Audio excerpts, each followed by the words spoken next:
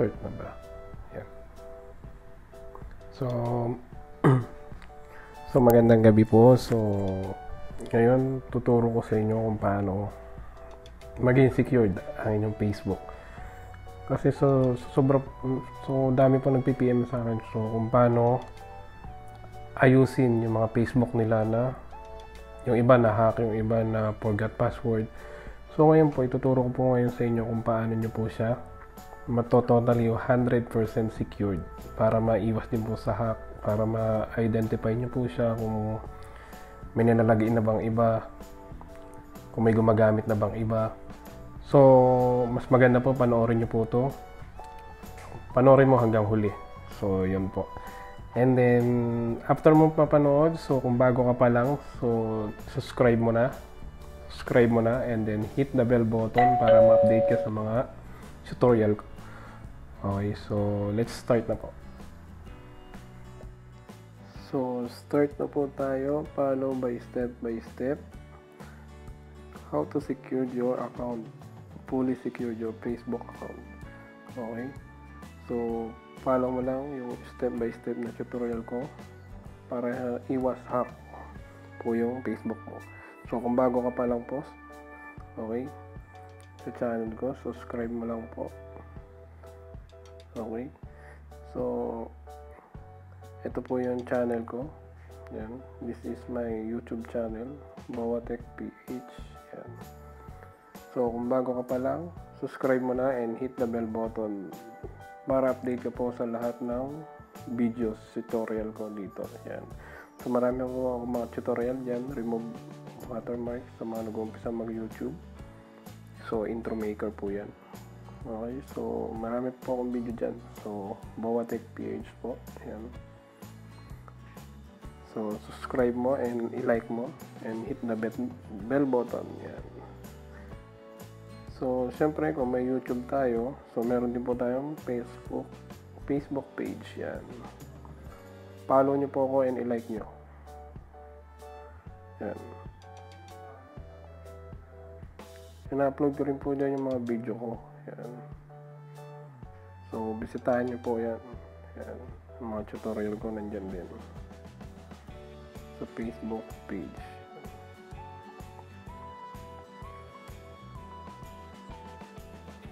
Okay po, start po tayo. So follow nyo po, okay. So open your account. So gumawa po ka ng temporary account. Yan. Okay, so punta po tayo ng more. Yan, click more. Yan, and then punta po kayo ng setting and privacy. Yan, click nyo po.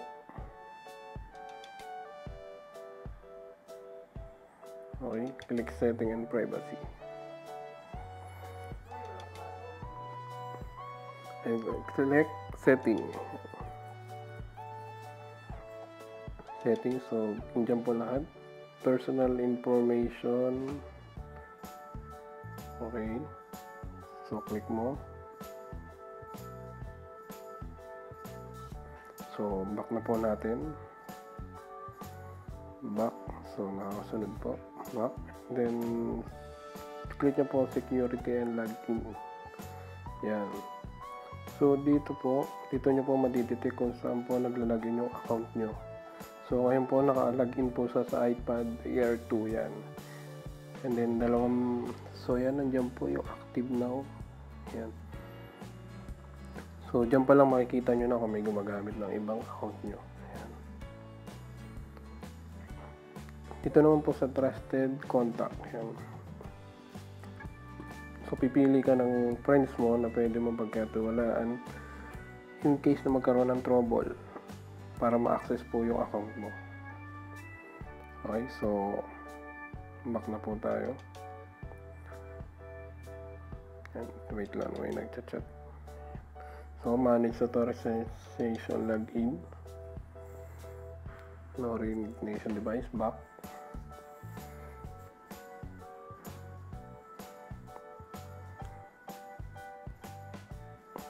Okay, so pindutin nyo po yung get alert about recognition login.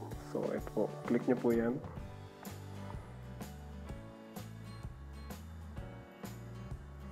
Oh. So, ito na po, wait lang. Dito po muna tayo sa account security.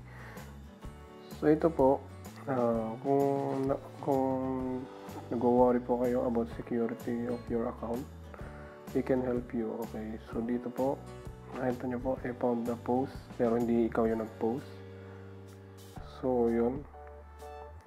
So, pwede nyo po siyang ipa-review. Yan, account security. Yan. Okay, so try po natin. Yan. Review, get start. So continue lang po tapos get started. So wait lang po natin. So dito po re-review niya po lahat ng nangyayari sa account mo. Okay, so pag nag-post ka, yan, nandiyan po. Okay, kung saan ka nag-login, yan. Lahat po nandyan. Okay, so back na po tayo. Okay po follow po step by step po tayo. Okay, so back. Screenshot ko lang yan. Back. And then wait lang po, screenshot ko lang. Yan. Okay, so back na po tayo. Okay. So, ang sunod po, get alert. Yan. Login alert. So, mas okay po, i-open nyo po yung notification. So, open mo. Facebook notification alert. So, mag-alert po siya. So, mag-notification po siya pag nag-login. Kung saan ka nagla-login. Save. And then, so, gusto nyo po mag-send po sa inyo ng message sa Messenger. So, click mo lang. I-on mo rin. Yan. Get notification, save. Okay. So, mas secured po sa email. Yan. Okay, get email alert. So, mag-email po siya. Halimbawa po, naglalagin po sa ibang device. So, ibang location. Okay na po, nakasave na po lahat. So, yun po. Okay, secured na po yung ating account. Yan. So, next po natin. So, pwede po kayo mag-change password every 3 months. So, mas maganda po yun. So, kung para totally ma-secured po. Ayan. Okay. So, wait lang. Back.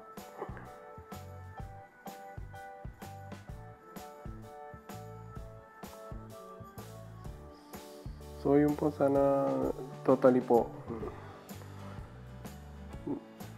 Nakasunod po kayo sa tutorial ko. Ayan. So, ito mga ano lang to 2-factor. So, pag-aaralan pa po natin yan. Okay, so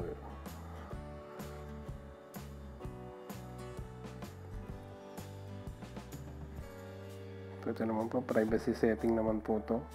Ito naman po for your activity. Kung sino pong gusto nyo makakita lang. Kung friends nyo. Kung limit nyo lang po kung sino gusto nyo makakita. Okay. So, back na po tayo. Yan.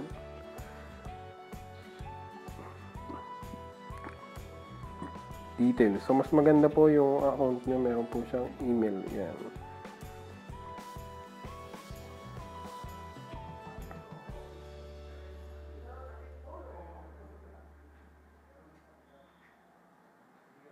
So, makita nyo po may nag-notification po sa akin. So, maya po open po natin yan. So, basahin nyo rin po. Meron po dyan. So, madali lang naman pong pag-aralan yan. So, yan po. Activity log. So, yan. July 7.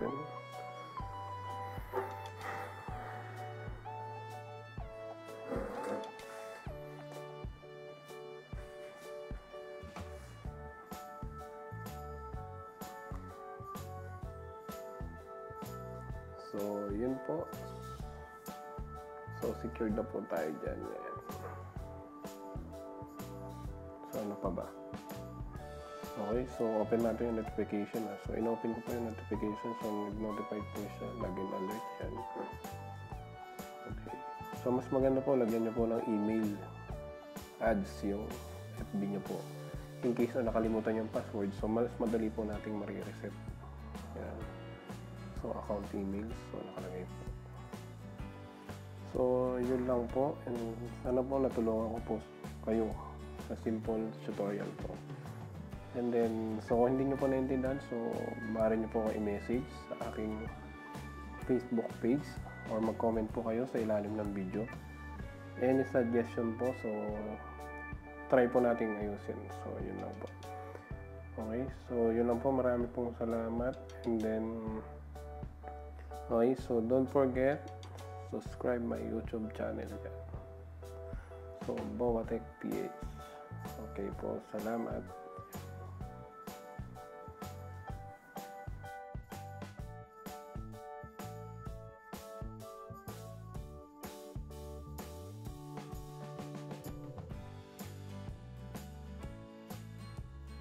May 18.